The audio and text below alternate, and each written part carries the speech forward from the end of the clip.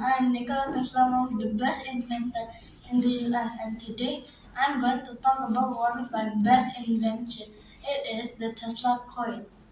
But before that, I'd like to tell you a little fact about me. Okay, so I was born in 10 July 1856, Semifinalist, Austrian Empire. And when I was still a kid, I'm very smart. I'm so smart that the teacher thought I am cheating on a class test. Okay, so in 1884, I worked with Thomas Edison at Edison Electric Light Company. He transferred direct current electricity, but it had its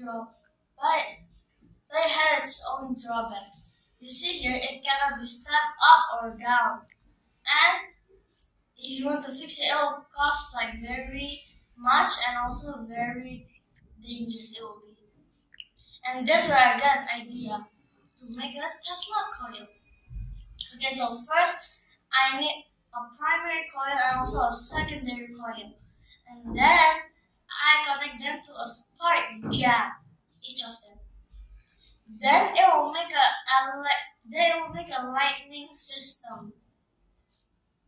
The reason I made it is because while Thomas Edison is still alive right now, he need to put like one power plant every single 1 mile, and I would like to change that, and that's how I made it. Thank you.